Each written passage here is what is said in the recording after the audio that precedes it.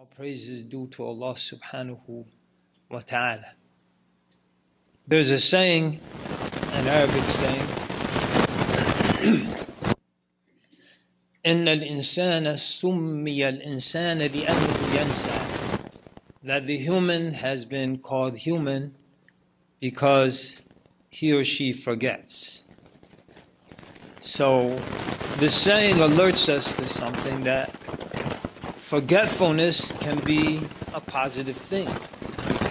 So if we reflect, for example, on some of the painful experiences that we've had over the course of our life, both physically and or emotionally, psychologically, mentally, the average life witnesses a lot of pain.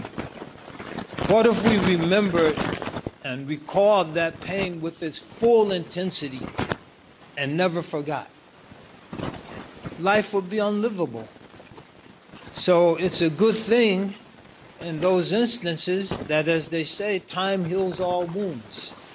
And with time, most of our physical wounds heal, at least the pain.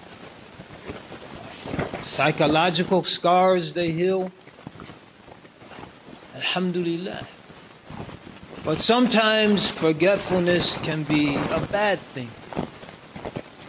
We live in a time where I believe, just my personal experience and opinion, that a lot of Muslims are forgetting many essential aspects of what it means to be a Muslim. And we need to be reminded. Allah Ta'ala reminds us in the Quran. For example, فَذَكِّرْ بِالْقُرْآنِ مَنْ يَخَافُ وَعِيدٍ. Remind them with the Quran, those who fear the threatened punishment. So we remind them with the Quran. Recall, وَاذْكُرُوا نِعْمَةَ اللَّهِ عَلَيْكُمْ إِذْ كُنْتُمْ أَعْدَاءً. Recall the blessing of Allah upon you, how you were enemies, etc. So today, inshallah ta'ala, we want to just talk about a few things that I believe many Muslims forget. To begin, we like to boast and we get happy, some of us, that there are 2 billion Muslims in the world. Takbir, Allahu Akbar. 2 billion Muslims. Allahu Akbar. But sometimes we forget there are 9 billion people on earth. So globally, Muslims are a small minority. We get encouraged in the country. There are 10 million Muslims. Allahu Akbar. But we forget there are 320 million people in this country. So I say that to say this. Many of us forget that if we're Muslims from those vast, overwhelming minorities, Allah Ta'ala has chosen us and honored us and distinguished us to be Muslim.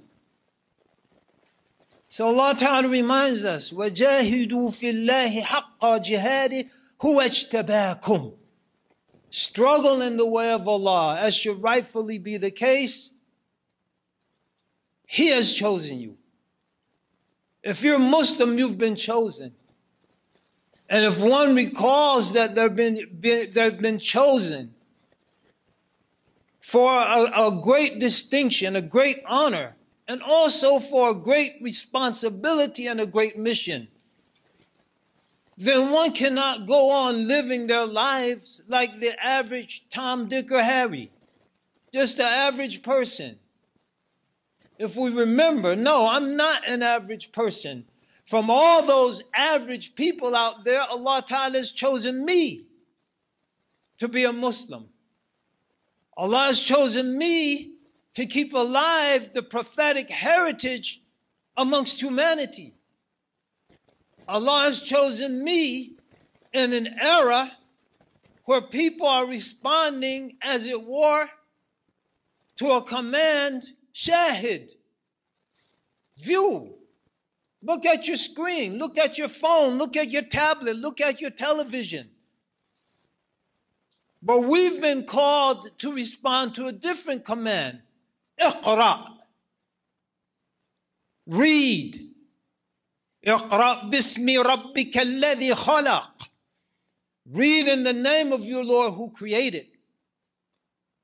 And there's a vast difference between the consequence of those two factions, but that's a whole nother khutbah.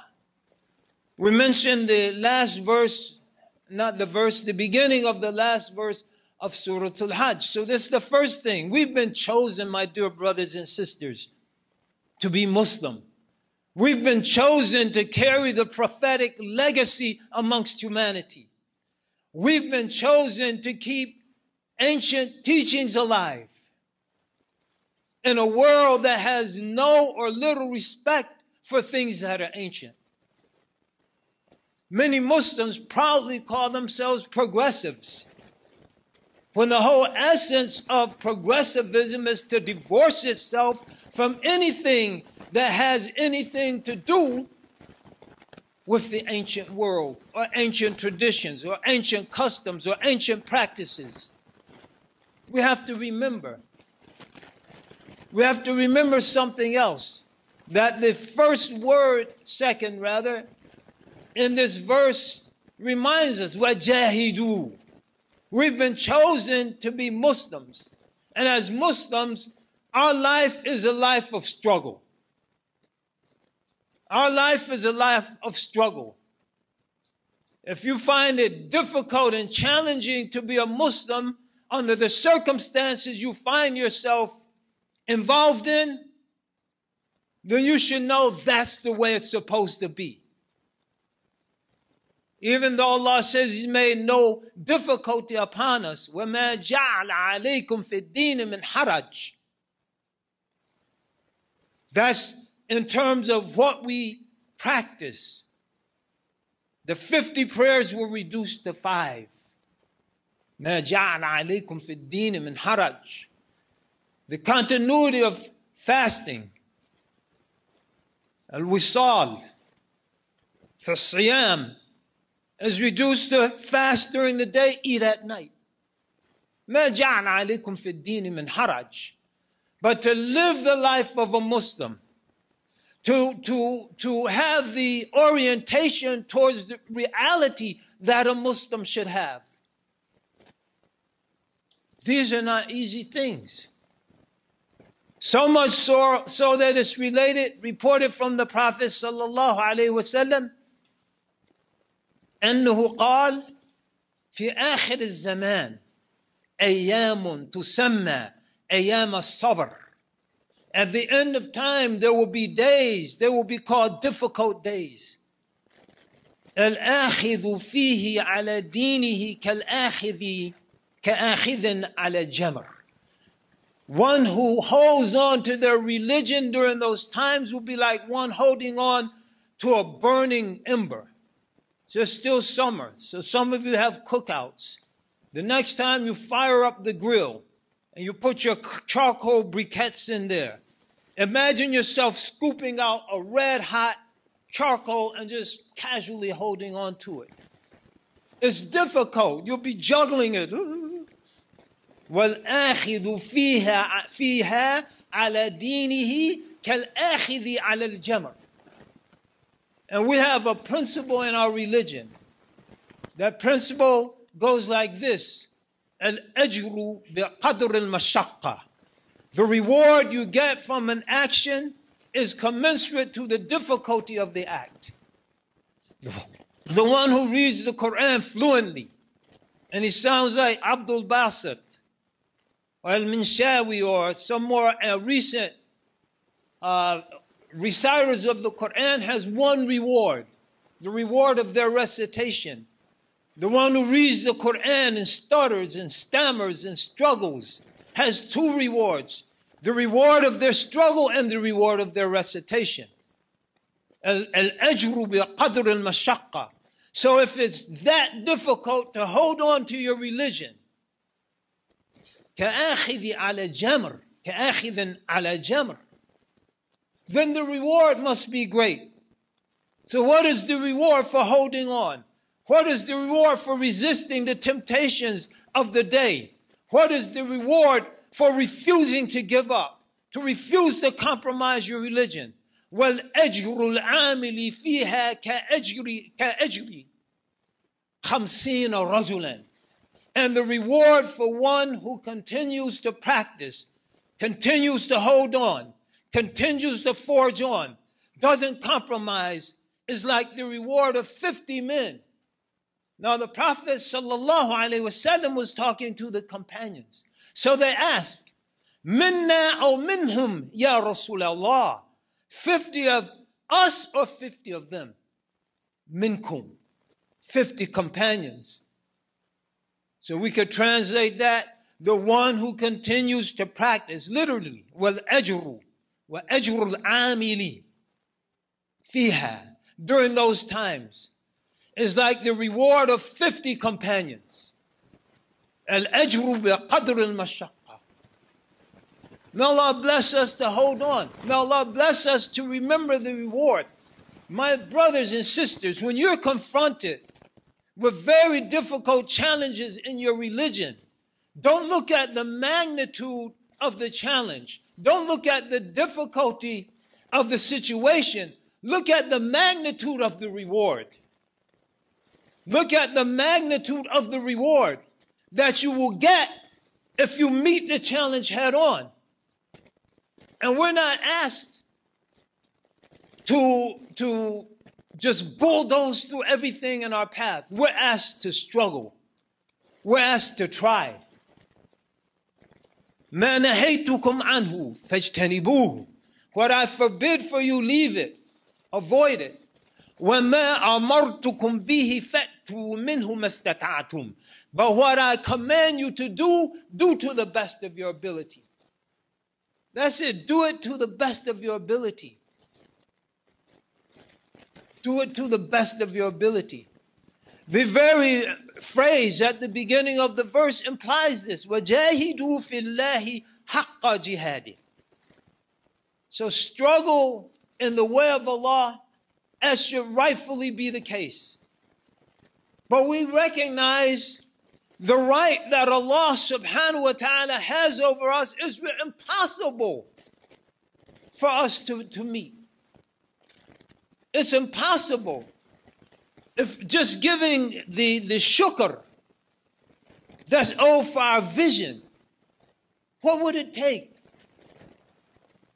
So implicitly, do the very best you can. Do the very best you can. But make no excuses. We're not a people who make excuses. We're a people who do the best that we can. And then we leave the outcome to Allah subhanahu wa ta'ala. Don't make excuses. We forget the Quranic message, fundamental aspects. There's a debate raging in this country over the issue of abortion, by way of example. And not to delve deeply into that controversy. It's not the place for Jummah Khutbah. But to say this, you'll find many of our sisters echoing the slogans of atheist, kafir women. My body, my choice. My body, my choice. Where's that in the teachings of Islam? It's just not women that's totally rootless, even a man to say that. Allah Ta'ala reminds us in the Quran that's why it's imperative. It's not recommended, it's not encouraged, it's imperative for anyone who is not at the level of fluidity in the Arabic language that they are in English or Spanish to read the Quran in English or Spanish, the translation, so that the message informs our consciousness, shapes our consciousness, informs our worldview. Allah Ta'ala tells us in the Quran, وَرَبُّكُمْ يَخْلُقُ مَا يَشَاءُ يَخْتَارُ مَا كَانَ لَهُمْ خِيَرًا. It is your Lord who creates and chooses. You have no choice. They have no choice. We don't have a choice. Allah chooses for us. Allah created us, and Allah chooses. And we say, I hear and I obey. ما كان لهم الخيرة. So leaving aside the issue of abortion, and not to pick on anyone who might have tattoos, just don't get another one. I can't say my body, my choice, and tap myself up. Tattooing is a major sin, a kabira min al-kabair. It's a major sin. As a man, I can't pierce my ears, my body, my choice. I can't get a mohawk haircut, my body, my choice. This is Allah's body. لِلَّهِ مَا فِي السَّمَاوَاتِ وَمَا فِي الْأَرْضِ.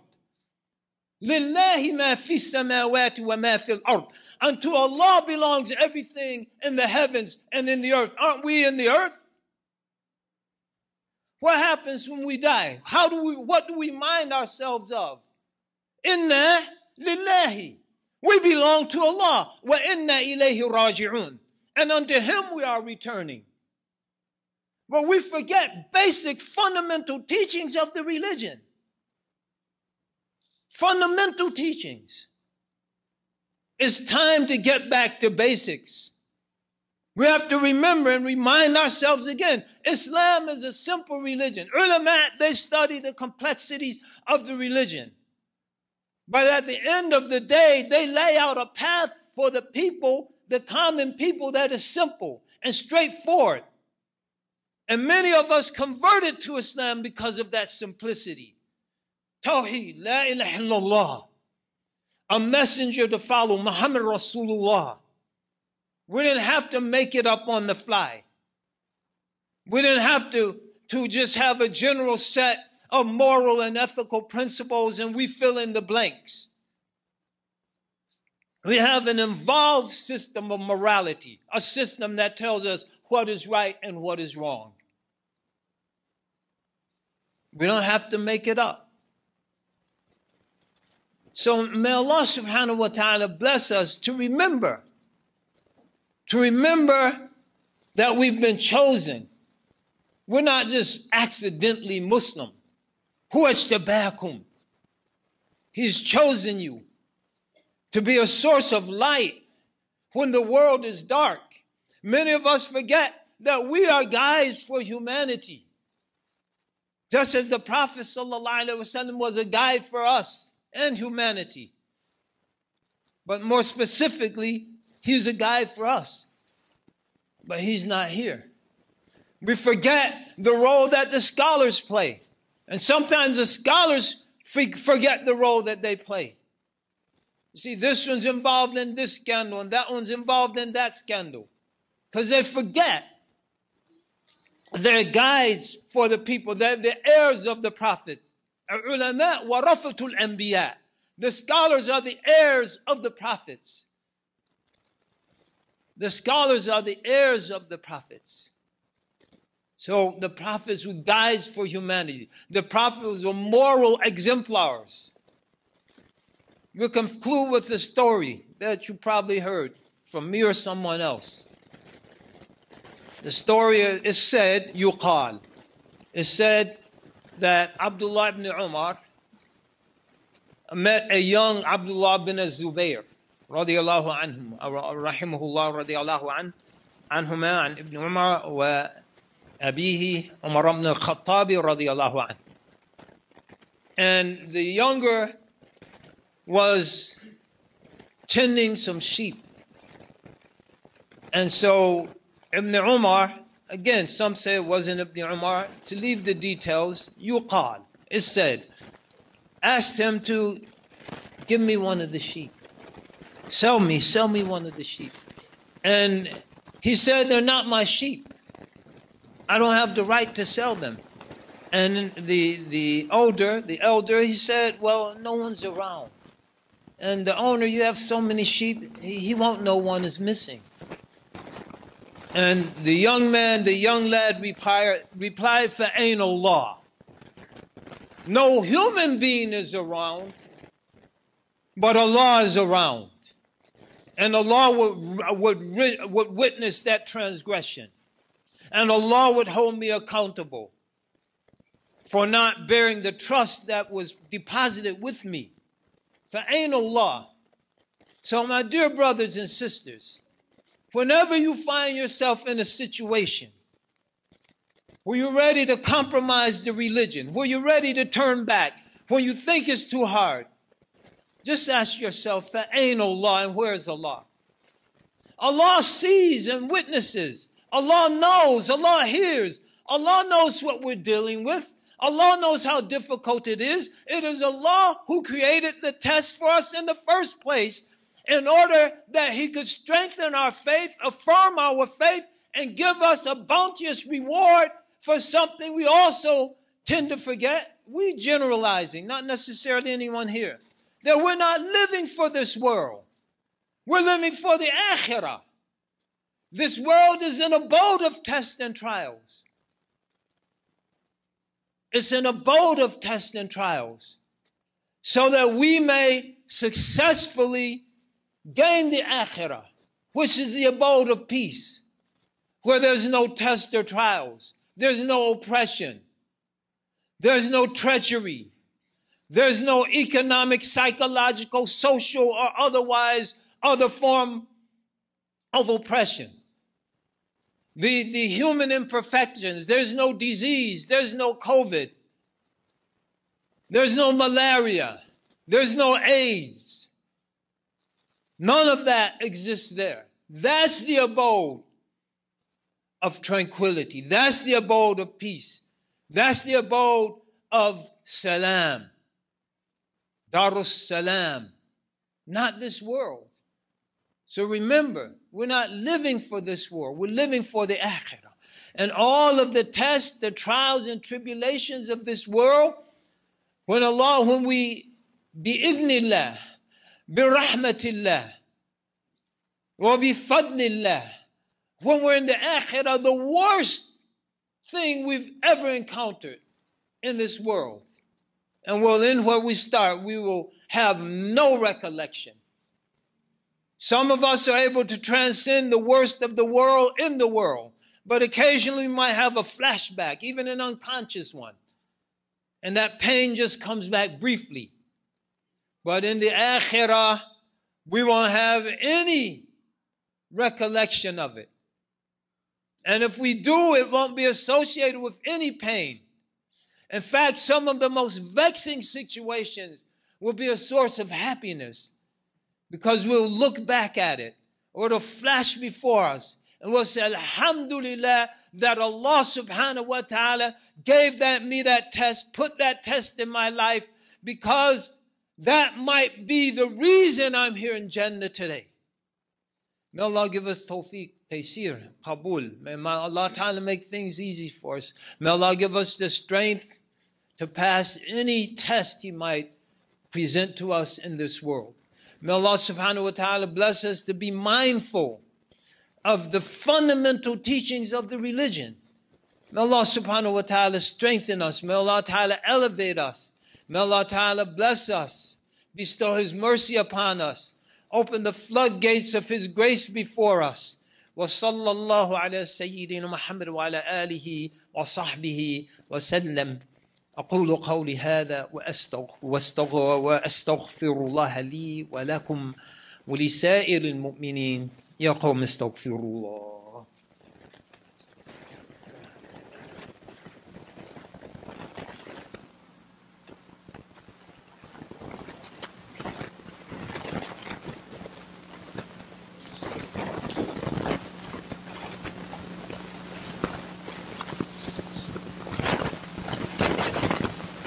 الحمد لله رب العالمين والصلاة والسلام على سيد المرسلين سيدنا محمد وعلى آله وصحبه وسلم. إن الله وملائكته يصلون على النبي يا أيها الذين آمنوا صلوا عليه وسلموا تسليما. اللهم صل وسلم وبارك على سيدنا وحبيبنا وقرة أعيننا محمد وآله وصحبه وسلم. الحمد لله والصلاة والسلام على رسول الله. If you look at just this room, this assembly, you see a microcosm of one of the greatest gifts Islam has given to the world. And that's the gift of ethnic and national, tribal unity and solidarity. You have Asians or people of Asian descent, Arabs, Europeans, Africans, or people of African descent, joined in a great congregation of brotherhood and sisterhood. And no one's uneasy. No one's trying to move away from someone who might not be from their tribe or might not have the same complexion they have. That's a great gift. And in these days and times when Shaitan, the great divider, فَيَتَعَلَّمُونَ مِنْهُمَا مَا يُفَرِّقُونَ بِهِ بَيْنَ الْمَرْءِ وَزَوْجِهِ. And the shayateen, they learned from the two angels at Babel, Harut and Marut, that which sows dissension and division between the man and woman. And it goes beyond that. That which sows division between the children of Adam. كُلُّكُم min Adam. Bani Adam, the children of Adam. Wa Adam min Turab. And Adam is from the earth. To divide. And we see in this country right now efforts to divide people along color lines. The Muslims have to be the source of resistance. Many Muslims are becoming more fervent in pursuing these so-called racial, color, ethnic divisions than many of the architects of these devilish ideologies. Devilish because Shaitan's the first divider, as we said.